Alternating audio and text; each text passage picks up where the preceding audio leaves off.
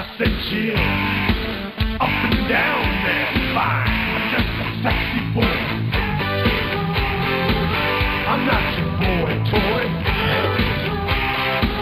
I'm just a sexy boy.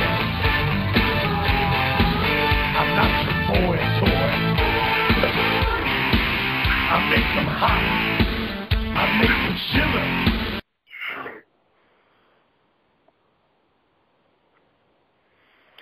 Ladies and gentlemen, we are live and in living color here on Revolution's Honor.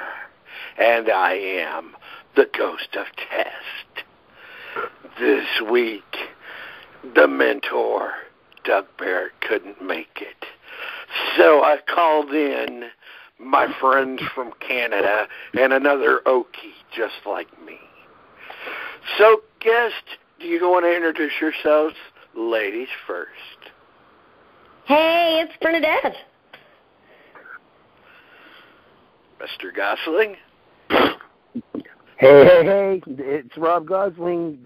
And Bernie and I are the co-hosts of Shoot from the Hip, coming in to you live tonight to help with the show. And Mr. Kelly. Hey, everyone. I'm Ben Kelly, a local wrestler here in Oklahoma, here to test out this conference call and see what we can do and talk up some wrestling knowledge. All right. So I'm going to need some help on the Raw because it's not in my brain. So I'm gonna let the guru take over because she's really good at this stuff. Well, I mean, Raw started off with a bang. I mean, when you see Vince McMahon come out, he's not coming out to say hi. He is coming out to do some serious business. And on Monday, boy, did he. He dropped a bombshell that, well, they kind of upped the stakes of the Team Authority versus Team Cena match at Survivor Series. That if the Authority loses, they will lose their power, too. So it's now this little dynamic that is making it a must-watch match. So that's how Raw started. I mean, it couldn't get better than that. And then, of course, it ended with a new U.S. champ in Rusev. And no matter where you look at it, a foreigner won. Now, really ironic. Yeah, that's right. That'd be like Rob wrestling for the Canadian title and Benny beat him. Right. Yeah. So, what are your guys' thoughts on that opening? I mean, do you think do y'all think the Authority's going to win, lose? Well, I think the pressure's going to be on them a little more. I mean, when I think it's all really going to depend on who the teams exactly are. So, I mean, right now, if we look at it, we've got Seth and Kane on one side, and we have what seems to be Cena and Ziggler so far on the other. And possibly Orton? And possibly Orton. Not sure about that yet. Well, we haven't talked about SmackDown yet, but yes. With Orton and possibly Orton on that side. We've got people are looking at different. I'm looking at the teams a little more as well. I'm thinking if they put Bray Wyatt on Team Authority and Dean Ambrose on Team Cena, and then you have Cesaro and can't think of his name now. Oh, come on. Cesaro just had a match with the guy tonight. Ryback. Thank you. You know, if they're going to set that feud up, but I mean, I don't know if I would put them onto that type of a matchup.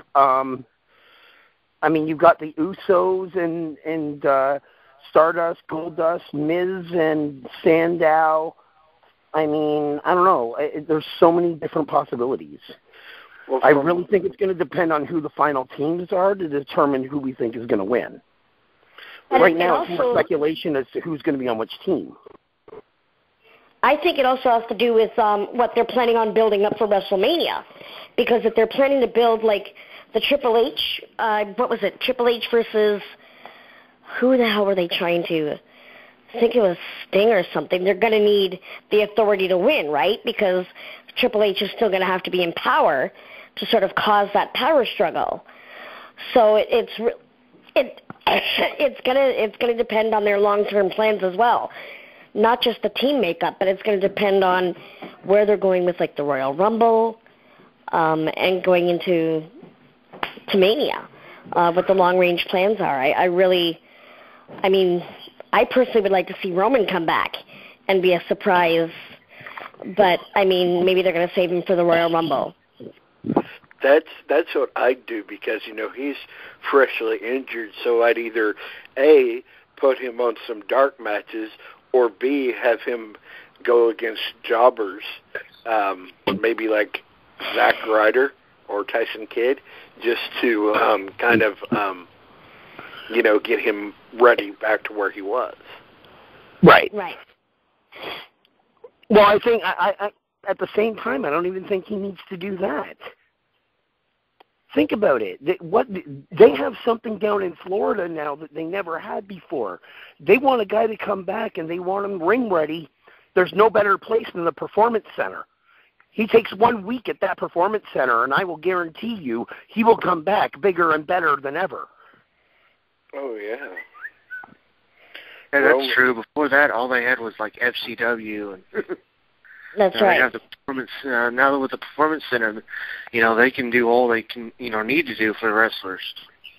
That's right. They have doctors there. They have, like, fully staffed, like, chefs and that, like, cooking and showing them nutrition, and they have everything there. And anything. They have, like, coaches to help you with your promo-wise. They have everything there. They have 4 or 5 different rings for different styles, and each ring is designed for that specific style. So, I mean, if they wanted someone ring ready, don't think. I mean, the second he comes out of rehab, he takes 1 week in that Performance Center just to get ring ready, and he's back on Raw. It's not like they're not going to take the time they used to get guys ring ready again. Oh, okay. See, I didn't know all this because I unfortunately don't have the network and I don't get to watch NXT, so I'm not really up on the stuff. Yeah, but it's not even just NXT. It's the Performance Center itself down in Florida. Yeah, it's the facility that's holding everything. I mean, they have the most up-to-date gym. They have the most up-to-date training equipment. And like I said, 4 or 5 different rings all set to different styles. And, I mean, there's all kinds of stuff down there. As Bernie said, they've got catering and doctors and medical staff and promo areas. And it's insane. And what's good about that is that you have veteran wrestlers who trained, like Bernie and I have talked about a lot. And I know you don't know her a lot, Rob, because you're not as keen as ROH, but her name was Sarah Del Rey, and she used to, you know, wrestle with ROH, and she's, I think, particularly down there just for training right now. Yeah, but she's training the girls down there. Which is why the NXT, the girls kick ass, because they are learning from one of the best. Yes. They really are. I mean, and that's why when Cameron on Total Divas went back, I was like, please, fucking be a sponge and learn from Sarah. Like, don't be a fucking bobblehead, airhead. Go down there and fucking learn. Like that, yeah. But let's continue on with Raw.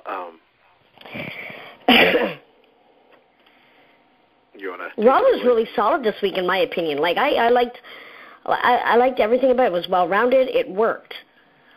Like coming out of the pay-per-view and like the build up to Survivor Series, everything is working right now. It's like a well-oiled machine. Yeah, Like, WWE is very good at that, I will say. And there are some things that they do very well, and that it happens to be one of them. When they're, building up to one of the big 4 pay-per-views, whether it be Survivor Series, SummerSlam, Mania, or Royal Rumble, their build-up is usually really solid. Come the other pay-per-views, it kind of feels a little rushed, almost like microwave feuds, but that's what I call them. I call them microwave feuds when they're like trying to like force something down our throat really quickly and make us care when we actually don't. This Bray and Dean Ambrose thing, I'm digging. Rob and I were conversing last night, and him and I were talking about it, and if they do it right, think about it. They're the two, like I said earlier, I've been watching wrestling for 35 years. I have been waiting for a feud like this. You have ring technician. You have ring psychology. And see, people think when you take a look even at Bray, you may not know who his daddy is, and you may not know that Dean, has, but I think we mentioned it before in the show, how Dean has had ring. They're experienced. No, they're not veterans, but they know what they're doing. And the psychologist, Dean Ambrose, is the brainchild of Roddy Piper, Brian Pillman, and Chris Benoit. Bray Wyatt is the newer version of Waylon Mercy, if y'all remember that gimmick. I didn't like Waylon Mercy very much, but I dug the idea of it because it was totally Cape Fear at the time, which was, a big movie at the time, so they totally stole that from Robert De Niro's character. I totally got it. I never connected with the Waylon Mercy character like I connect with Bray Wyatt. And yes, right away when Bray came out, yes, my brain went right back to Waylon Mercy, and I was like, damn, this is how it should have been done. It's Waylon Mercy meets Skinner. Is kind of... See, I always saw Bray Wyatt. I guess I look at him differently. Like, plus it doesn't hurt that he's got a famous daddy. Right. No, I understand that, but that's not what I'm talking about. I mean, I almost attribute the gimmick of Bray Wyatt to Mankind. Yeah, I see that. Like, I could definitely see where Mick was definitely an influence on Bray. Maybe it's a bit 50-50 because it really does. If you actually look up Waylon Mercy, it really does lean a lot to Waylon Mercy. Fair enough. Because I remember Waylon Mercy. Don't get me wrong. I just attributed the character, I guess, a little more to. Yeah. Because he's always in those really dark places doing his promos the way Mankind used to be in the boiler room. Yeah, like, but I mean, that's what it reminds me of. Maybe that'd be a good question if somebody ever gets the chance to ask. Did you take it from Ray? What? I would love to know his influences. Oh, absolutely. That would be. Yeah, I was going to say on Mick Foley's Facebook, he even said about one of Bray's promos about how it was possibly more Mankind than Mankind. Yeah, that's what I mean. Like, I really think he took a lot of it. Like, you can definitely see Mick as an influence to Bray. That's hands down. Absolutely. But definitely the look. Like when he first came out, I was like, oh wow. Yeah. I was thinking earlier today, and I was thinking about like a perfect Survivor Series team. How we were talking about that. How about this? You take Kevin Sullivan. Now, and I say that because future your dream team. You take Kevin Sullivan, who played Perfect Mind Games. You take Dean Ambrose. You take Bray Wyatt. You take Mankind. You take Waylon Mercy, and put them all like on a team if that's possible. Also, can we switch Waylon Mercy for Undertaker? Yeah. Just saying. Here's the problem. Or Skinner. Hold on. Here's the problem with all of that. None of those guys played very well with others. Yeah, no kidding. So, sure, it would be a stacked team for about 3 minutes. Yeah. I didn't consider that when I was thinking. I was just like the Right? thing. No, it's a totally stacked team. I'm not saying it's not. But then, for like 3 minutes, and then all of a sudden the first tag has to happen, and that's where the egos start. Yeah, I mean, it would be a wicked team if they could keep it together. Oh, man, that would be like the worst probably team that I would be fearing going in there. I'd be looking out like a Benoit, going down there with the ruthless aggression, scared shitless inside going, oh, shit, it's ringmasters.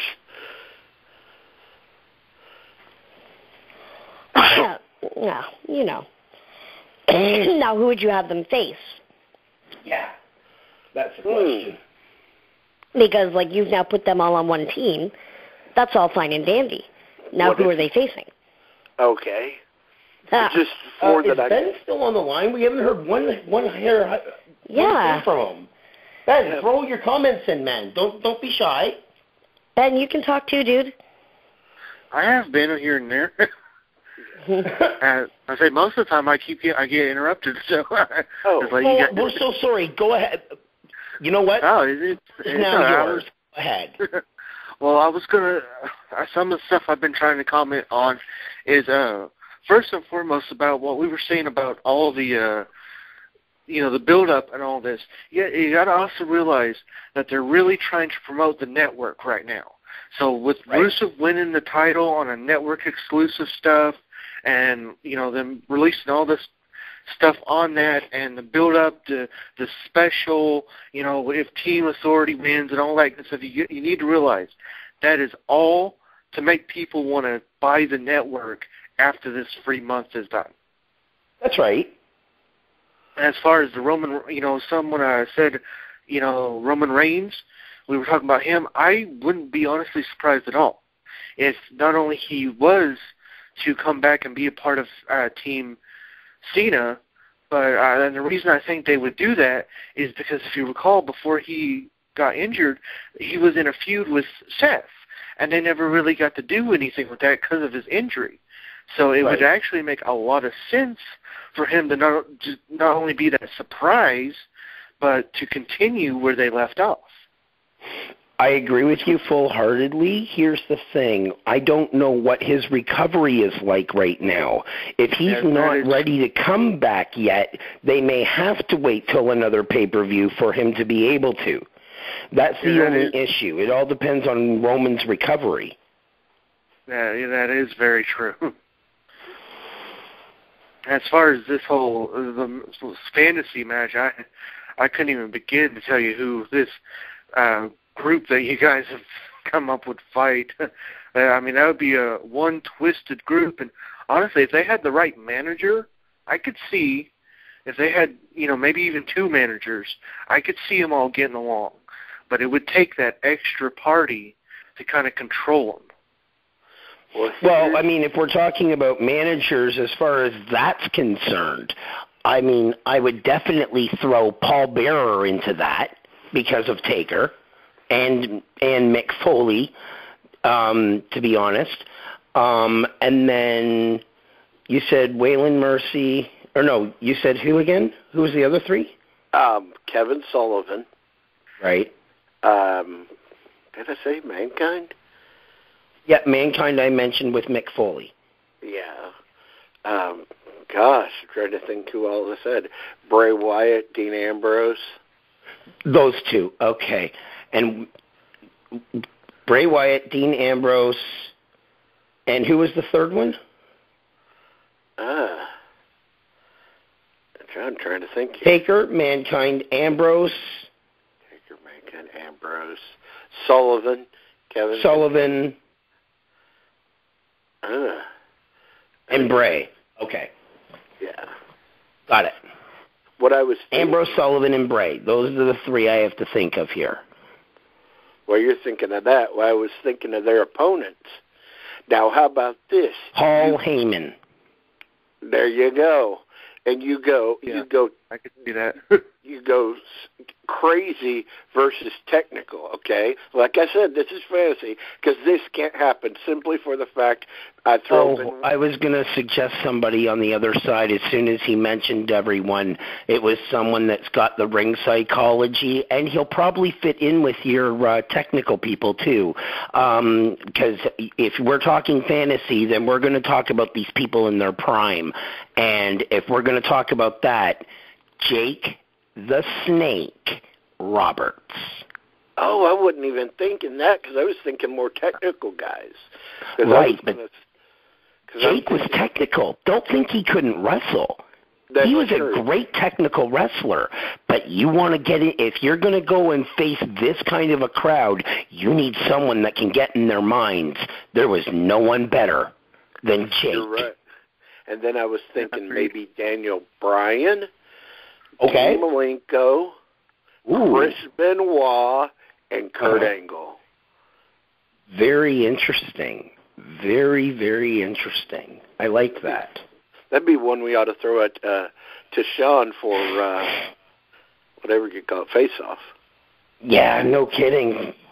Tell him to get one ready for Survivor Series. Here's a Survivor Series match for you. The other way you can go, if you want to go, the other way you can go instead of a full technical roster is go like, I want to say crazy roster. Now, what I mean by that is the guys that were really out there. Okay, I'll give you I'm talking Jeff Hardy, Sabu, Sandman.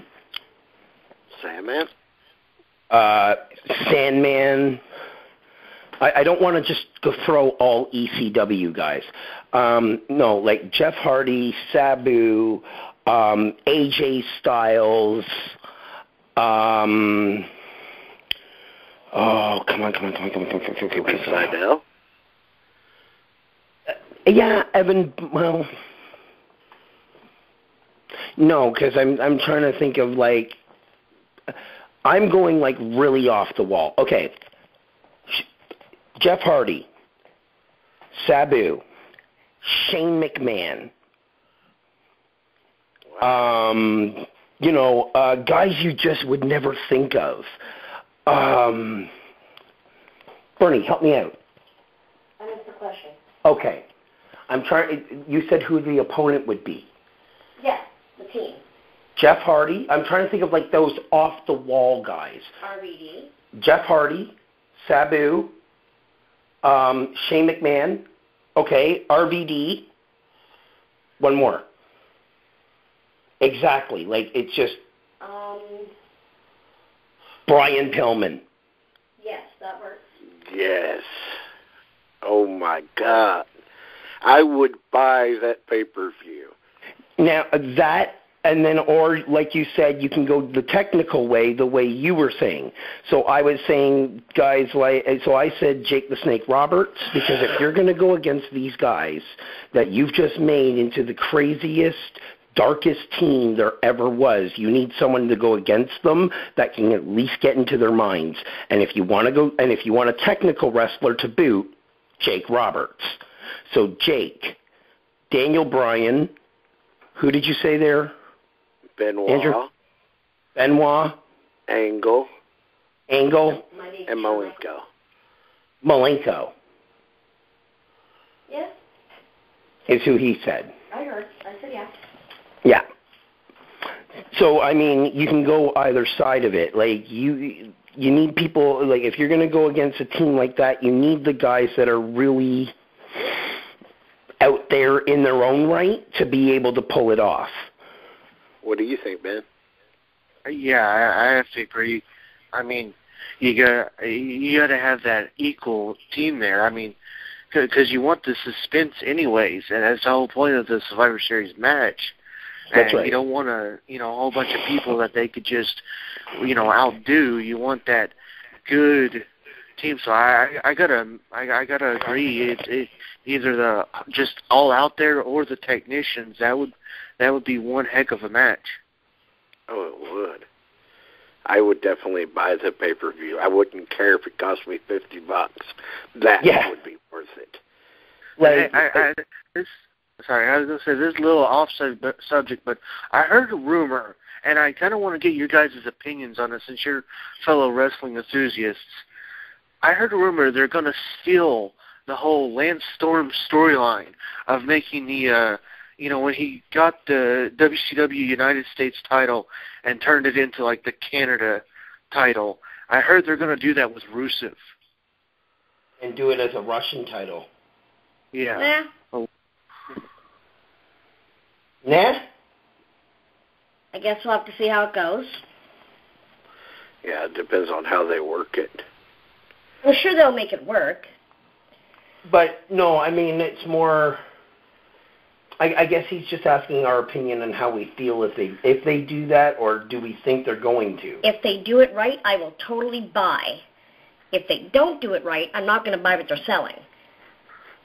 No. I don't know if they're going. I mean, this is just rumors for the same rumors that were saying that, Kurt Angle was going to come and, be the one that beats him, and then all of a sudden he's staying with TNA. So I don't believe these rumors for a minute. I just figured with fellow wrestling enthusiasts, this would be an interesting topic. Well, it's going to be interesting if they, like I said, if they do it right. I have no problems with it. Okay, guys, I think we all need to hang up and call back for the after show and wrap this up because we've already exceeded our 30 minutes. Uh-oh. Or we're coming really close to it. Yeah, so, he hasn't? Oh, never mind. I'm just going to keep going then. Sorry, never mind. I'll shut up. Ben, what we'll do is when the show ends is you can call back, and the same number that I gave you, we'll all call back and just kind of just shoot the breeze with that being recorded. All right, sounds good. Yeah. Because that's always fun. Especially, sorry for that in the middle of the show. Go on. Yeah, but, okay, where were we on the Raw? Where were we on Raw? Christ, we haven't even got to SmackDown. Where were we on Raw? Well, I just mentioned the beginning of the ending. What did you like that you're seeing? I didn't really see enough of it. I'm only about an hour into a 3-hour show. Oh, I watched SmackDown, if that counts. Yeah. Okay, we can move on to SmackDown. We just watched SmackDown. We can go with SmackDown. Okay, you had the what I thought should have been, one of the main events, but it was, you had the, as I called them, the Uh-Oh twins, or the Uso twins, versus the Cosmic Alliance versus Goldust and Stardust. In a cage, no less. Yeah, for the tag team titles. And eventually, Goldust and Stardust wound up winning it. Bragging rights to Stardust for using an Oklahoma roll. Yep. Yeah, he did, didn't he? Didn't take a chance at all. Yeah, there were only like 3 or 4 matches on SmackDown, but it was decent tonight. Dean and Braves was again off the hook. It was oh my God. I died at that promo. I'm like, holy shit, is that awesome. Mm-hmm. Now, my deal with Christian, is he coming back or what? No, I think they were just in an area where he happened to be, and they threw him on as a guest spot because he's still a name. So he's technically done, kind of like Edge. Man. That's what I'm thinking. I don't know how true that is. I'm sure he could take on a couple of more matches before he's actually completely done, but I don't think he's really part of main roster as much anymore. That kind of stinks, because he was... I honestly don't know. I would love to see him come back and have a final run with a belt. Well, that'd be awesome. Yeah, because he was really good, too. I mean, he was more the comic, and Edge had more the psychology to that one. No. Edge was okay. Every team that gets together, they're always going to be compared to the Rockers. Who's the Marty and who's the Shawn? Edge was clearly the Shawn Michaels of the team. He was that breakout star between the two, and there was no denying it. You know what I mean?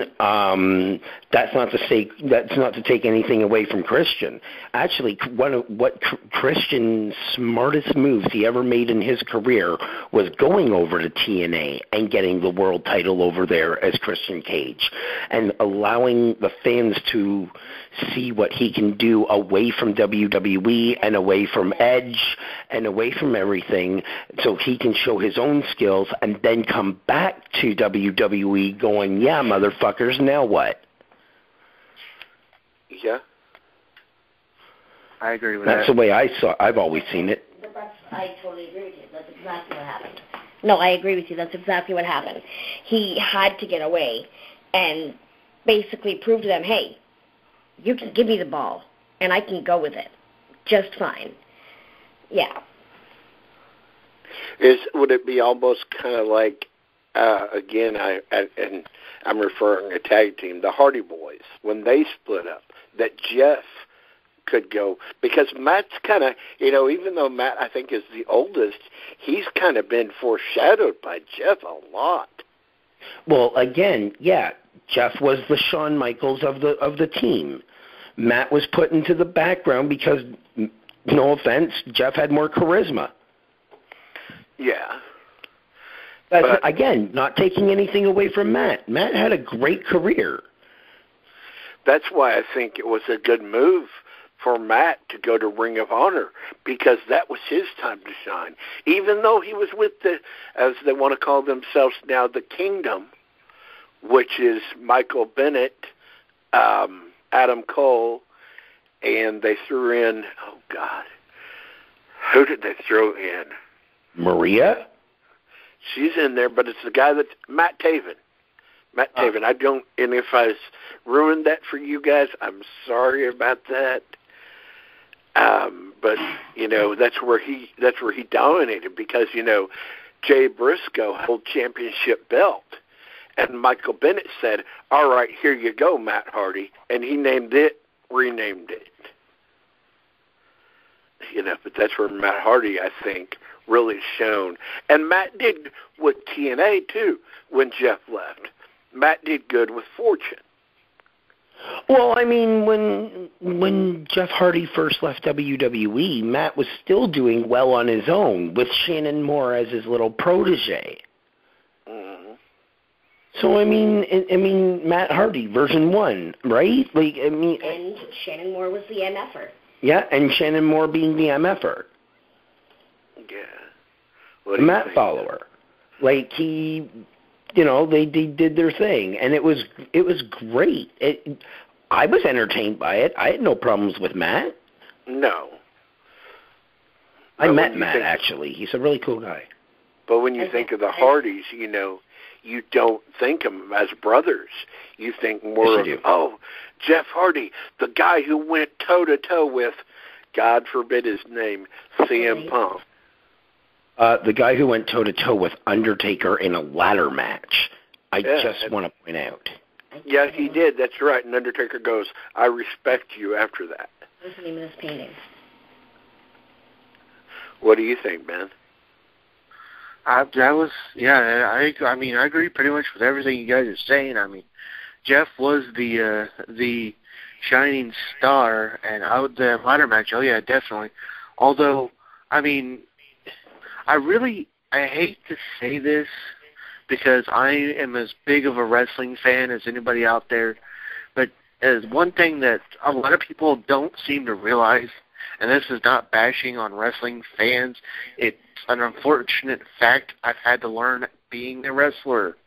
A lot of fans aren't too smart. And I'll tell you, a lot of them, they don't see Jeff. When they hear the Hardy Boys, you're right, they think automatically Jeff, but they don't think, the guy that went toe-to-toe with someone. They think, oh, yeah, that's that guy that jumps off ladders. Right, and that's the other problem. Is that's how Jeff made his name. Unfortunately, is by jumping off these ladders and by doing these crazy ass stunts, like that swanton off the jumbotron and shit. Like, who does that? Yeah. Now, real wrestling fans like us, like I was, the word I was using before, the enthusiasts. Now we think, the guy that went toe-to-toe was Undertaker, because we know those epic matches and those, the awesomeness behind it. But, I have to agree, Jeff was definitely the brightest star. Matt was awesome in his own rights. And I was a big fan of the whole version 1, Shannon Moore being the MFer and Crash Holly being the moron. Go on. Do what, Bernie? Oh, no, she was just saying that she was a Matt Hardy fan and an MFer as well. She was just agreeing with you. Go on. Well, I was just going to say, and if you remember Crash Holly, he became Shannon Moore's apprentice and became the moron. And I thought that was awesome and just a funny little cool thing. I had forgot that till just now. Oh, my God. The hardcore 24/7 rule. Oh, God, the hardcore title. But, Matt called him moron, actually. What's that? Said I didn't mind being called a moron because I was a fan of Shannon's. Yeah. Shannon was awesome. And the fact that him and Matt were actually, friends behind the scenes made it even a little, for those of us who knew that, made it even better. Yeah. They were that way in TNA too when Shannon. Well, I mean, again, they've been training together since they first started when Matt was running Omega. I mean, Shannon Moore was one of the first people he went and got. Oh, okay. True. I'd forgotten about that. That's why they call me the Encyclopedia and Bernie the Guru. Well, Rob, I have always thought in Oklahoma, and Ben and I and my friend Chris, if we can ever get him to call in, but he's too shy. If we can ever get him to call in, him and I know everything I thought. But Rob, you make me pick my brain. That's what I like about you. Never forget, first time I talked to you, 2 hours of nothing but wrestling. And that's why I call you my twin, because I am proud to know all three of you guys, because you all are fans. We're not some, and I'm not trying to offend any new fans, just people that come and think, oh, well, this era didn't mean anything. Like you and I were talking about, Rob, last night. Every generation's going to think different. To you and I, the 80s was the best. To these up-and-comers, it's going to be probably the Attitude Era. Well, no. I would say even I would say I would put it this way, because you're talking now in decades. So anyone who grew up as a teen in the 90s who just was starting to get into wrestling, I mean, obviously they're automatically going to... So anyone who's 25 to 35, let's say, 25 to 30, 20 to 30, in that era sort of thing, they're automatically going to say that it's going to be the Attitude Era full hands down. For guys that have watched it since the 80s, like when Hulkamania broke out and rock and wrestling got together and the boom of wrestling during the 80s, during that time period, if you didn't live through it, you wouldn't understand what happened. And I mean, to us, it's the greatest time period of ever. To guys who are older than us, the 70s, the 60s, the 50s, it's what they grew up on and attracted them to the industry of wrestling, which obviously has evolved and changed over the years. Yeah. What do you think, Ben? What was your greatest era that you remember? Well, it's kind of weird for me, because I didn't really, when I first got into wrestling, I didn't even know that WWE and WCW were separate things. I just had a couple of video games and I didn't, and some action figures. And I didn't really get to know all the different decades and all that. I mean, heck, my first Raw I watched was the one where Eric Bischoff becomes general manager, if that tells you. Oh, wow. Okay, fair enough. So, I mean, I love, right now that I've gotten to do it, I can't pick a favorite era because I love the 80s. I love the Attitude Era. But I never really lived through any of those. I didn't get to see the Invasion. I didn't get to really see WCW or WWF. I mean, like I said, when I started actually getting to watch, it was WWE. Guys, I'm sorry to cut you off. I really have to do, but we have to wrap it up. We've gotten a message from the producer that, it is that our time is up. So, any final thoughts, real quick, and then we'll call up the show. We'll just hang up and then call back. Go ahead. This has been final thoughts on this week of wrestling. Go. It was. Sorry. Right. This week of wrestling, WWE has been an epic week, in my opinion. I mean, they're really promoting their network, and they're doing it right. I've loved pretty much all the angles, and I can't wait to see where the Bray and Dean goes, and that's my thoughts. Cool. Andrew? Pretty much the same. I'm really happy with WWE's product this week. I didn't fall asleep during any of the matches, so that's a plus. Bernie?